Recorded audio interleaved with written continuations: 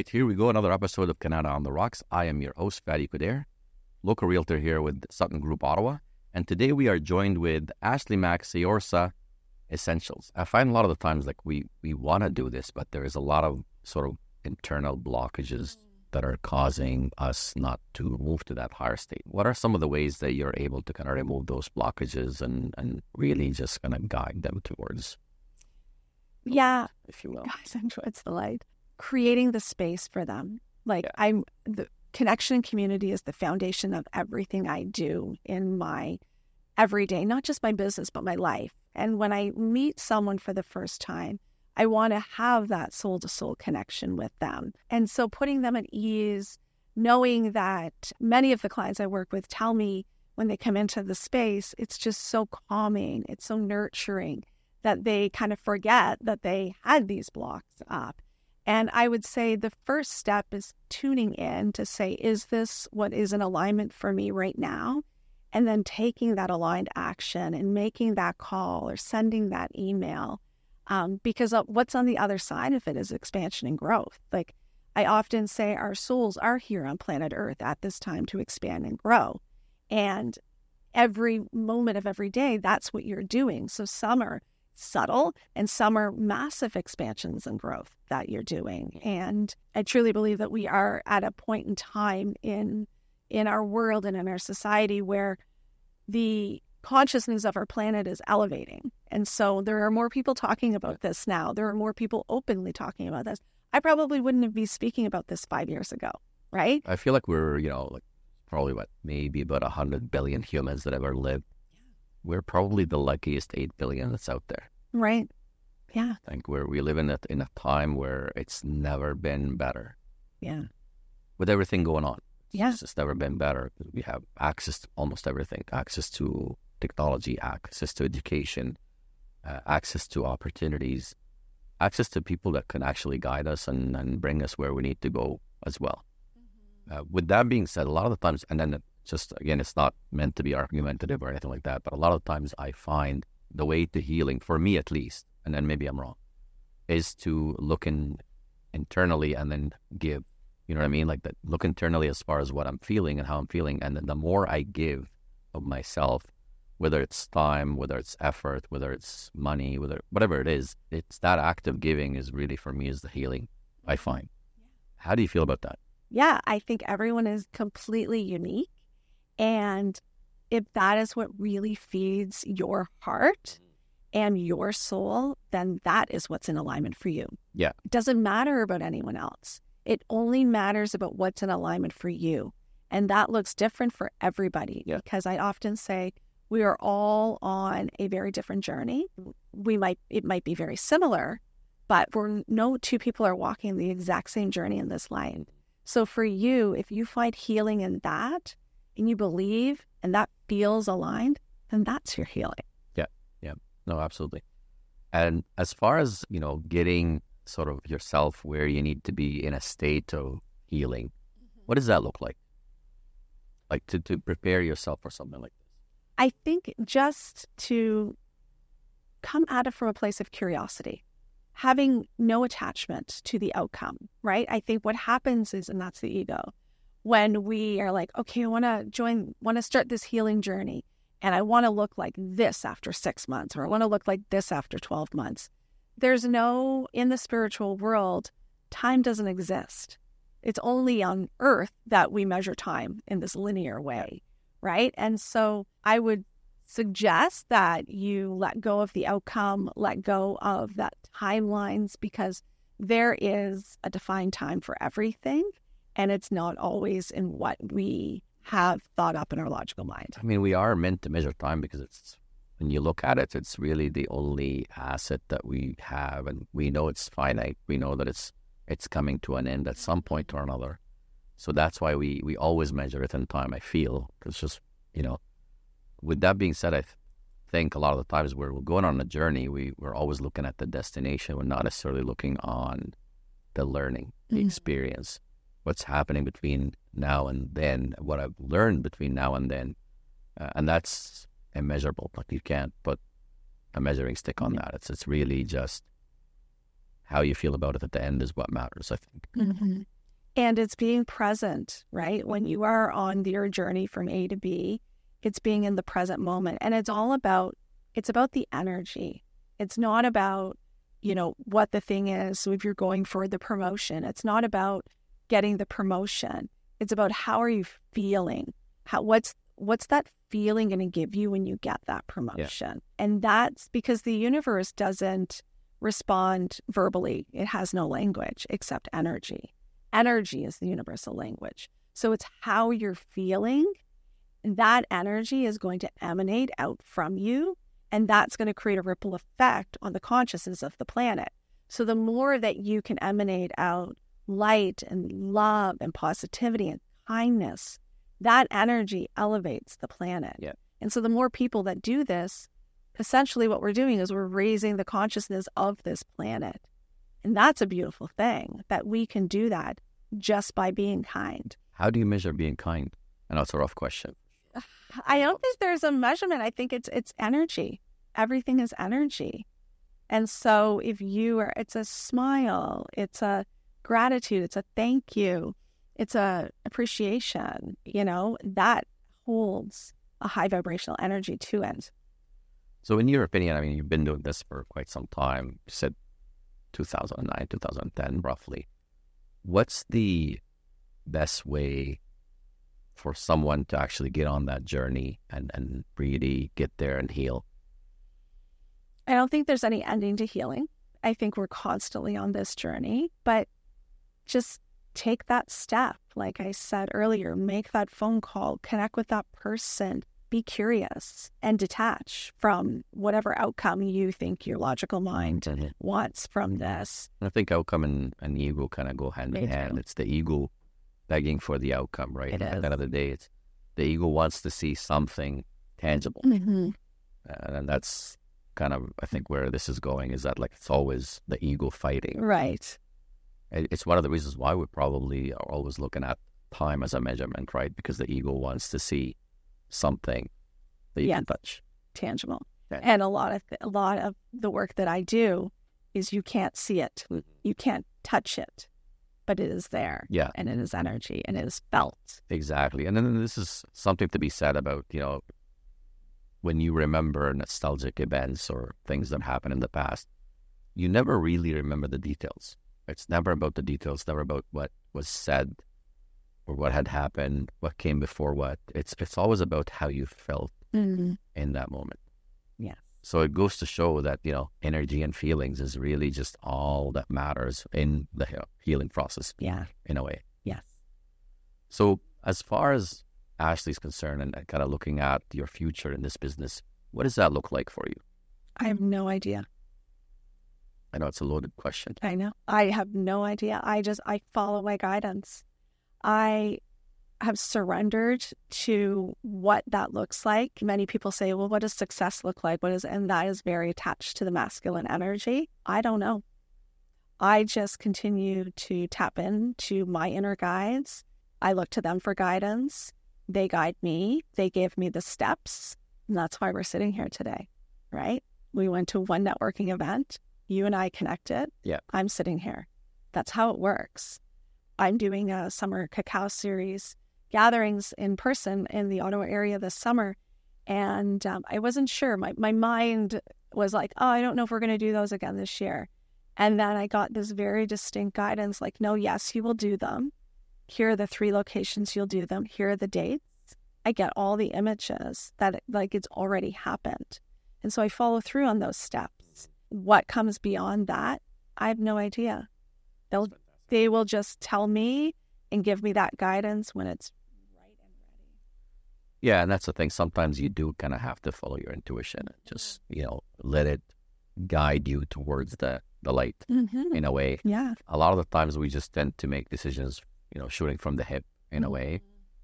It's okay in some situations, but in a lot of other situations, you really just have to kind of dig in a little bit more and kind of see if it serves the purpose that you're looking for or not. And maybe correct me if I'm wrong, but a lot of the times I find people haven't defined that purpose. And that's where essentially they go astray. Yeah. Yeah, they go outside themselves and listen to They trust what others say and guide instead of themselves. And so I will never tell a client, this is how you're going to feel, this is what's going to happen, this is what you're going to do. I guide them to come to their own conclusions based on their own experiences. And they always do, and they always come to this more expansive place. But yeah, I think what happens is we go outside of ourselves and we end up trusting what others are saying more than what our intuition's telling us. And so I think we need to be tapping more internally and less externally for our guidance in that. So how do you how do you kind of relate to this in terms of business and in terms of relationships? And I know they're two different things.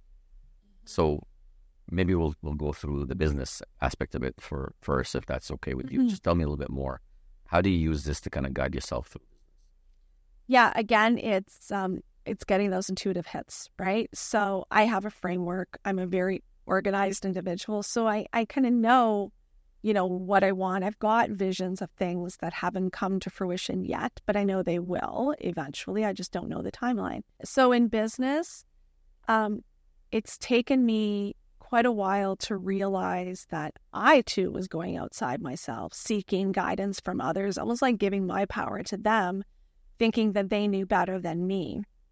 And it wasn't until I decided to wait, no, I received this very strong message that from my spiritual guides at the beginning of the year saying, you have the resources, now utilize them. Mm-hmm. And we do. We each have all of the resources we need to utilize the life that our soul is here to live out.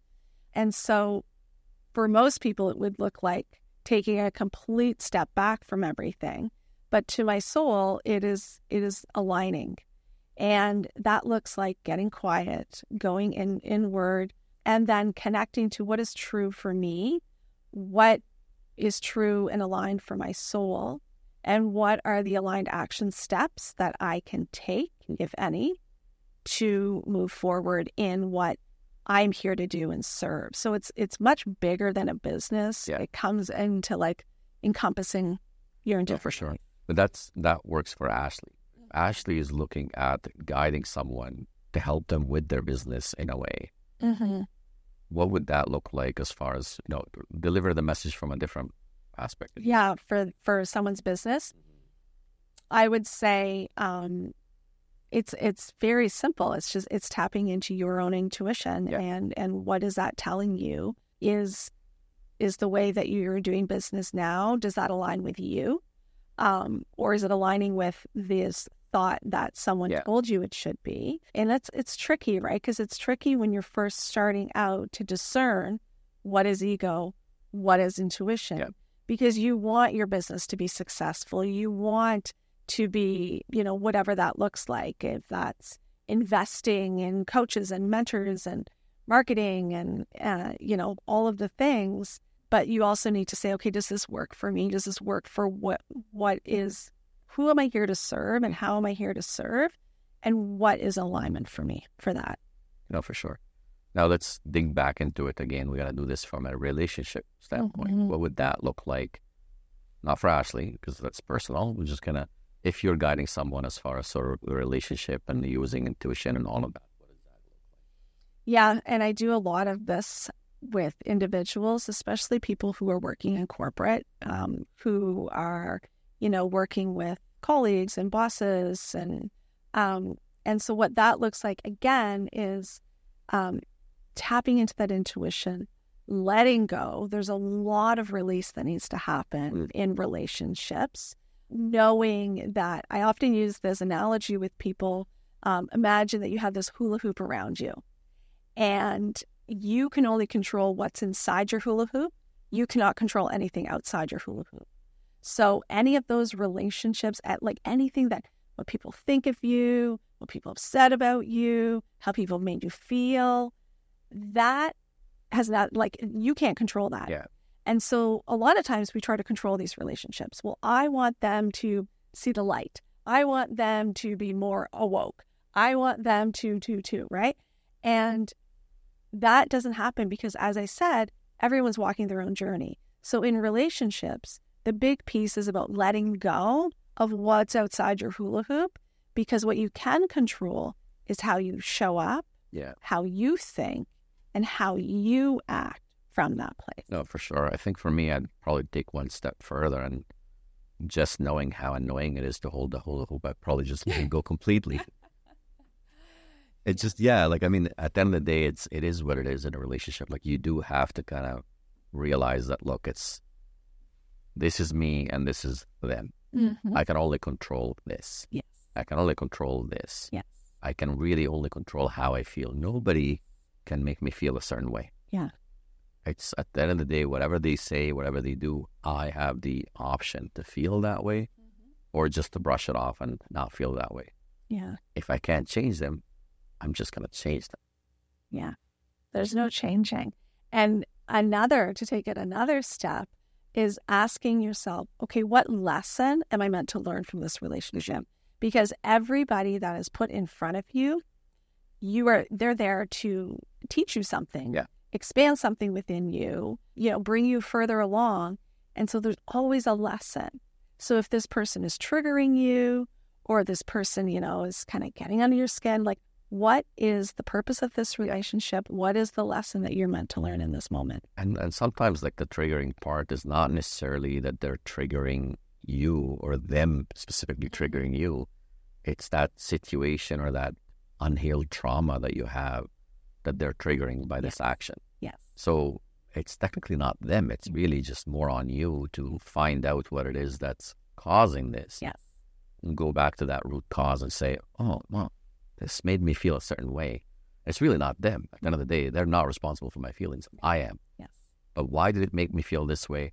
Let me dig into it and let me talk to myself about it and figure out, using my intuition, figure out exactly what I need to do to just kind of get over it, move on, let go, and heal in a way. Exactly. What are some of your, and maybe I'm going to put you on the spot with this one, some of the top books that you could recommend for folks to start looking into?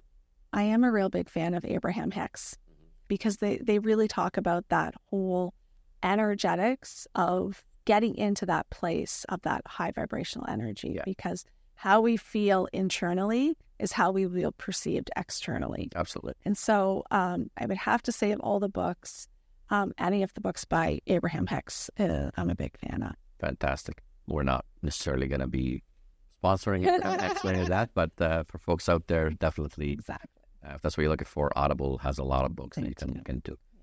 Sarah, I just wanted to kind of go back on one thing. So when we met at the coffee, I felt this sort of energy that just wanted to kind of bring up a little bit. And, you did bring it up. It's just all about the energy exchange, right?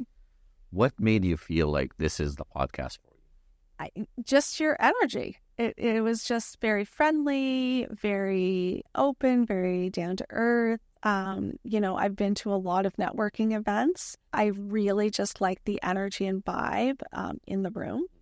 The energy and vibe in the room is accumulation of the individuals that are in the room. Absolutely, yeah. If I can be real, it's the only networking event I've been to this year. I don't go to a lot of networking events, but when I feel called to be at an event, I go, and good things always happen. Yeah.